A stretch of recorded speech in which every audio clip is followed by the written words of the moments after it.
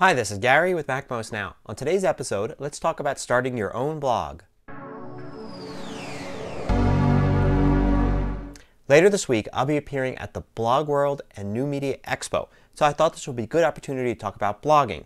As you probably already know, a blog is a website where you make regular posts about yourself or about a topic that you're interested in. If you've ever thought of starting a blog, here are some tips to get you going. If you don't have your own website, you can use a free blogging service to get started. One example is blogger.com, which is run by Google. Makes it very easy to log in and get going. You can also go to wordpress.com, which uses the traditional WordPress software for blogging, but it's a free service at wordpress.com. You don't have to create your own website. Another is livejournal.com, where you can also go ahead and create your free blog. Some higher end solutions include typepad.com and movabletype.com, which offer software but also blogging websites that you can use. And you can also, of course, use MobileMe in conjunction with iWeb that comes with iLife to create a blog right on your Mac and publish to your MobileMe website. Now you're going to want to pick a topic to write about.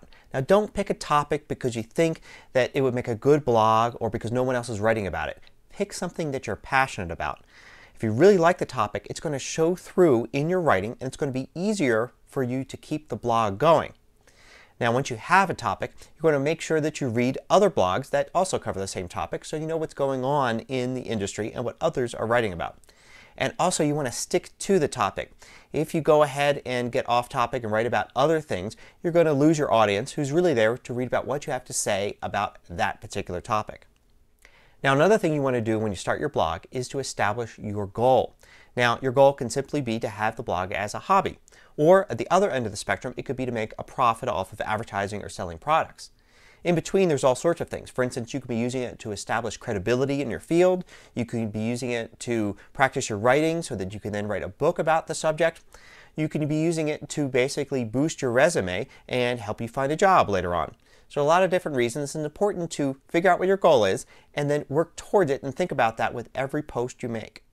Now blogging is really about writing, so make sure that you write well. I recommend that you write in your own voice. Just write as you would naturally think about the subject. But of course, make sure you write in complete sentences using good grammar and spelling. With the tools available to you on your Mac, there's really no excuse for any spelling or grammar mistakes. Also, I would recommend writing in short posts. It's great every once in a while to write a really long article, but most people reading blogs want you to get right to the point and express what it is you have to say. Now it's very important that you connect with your audience. There's tons of blogs out there that don't even have a way for you to contact the blogger. Make sure that it's easy for people to be able to email you if they have a question or want to make a comment. Also, allow comments on your blogs. When you have comments, make sure that you go through them. Make sure you kill any spam comments. Make sure you answer any questions that people ask in comments. There's nothing worse than going to a blog and seeing comments that are just unanswered or that are spam after an article. It shows that the person who's blogging isn't really there. Another thing that you want to do is if there's an about or profile page on your blog, and there should be, that you fill it out with information about yourself. Why you're qualified to talk about the topic, what you like about the topic, things like that. There's tons of blogs out there that have no information about the blogger, and unless your audience can connect with you, chances are they're not going to stick around. Another important thing about blogging is consistency. Make sure that if you have a daily blog, you post daily. If it's weekly, you post weekly. If you skip some days, it's a sure way to lose some audience.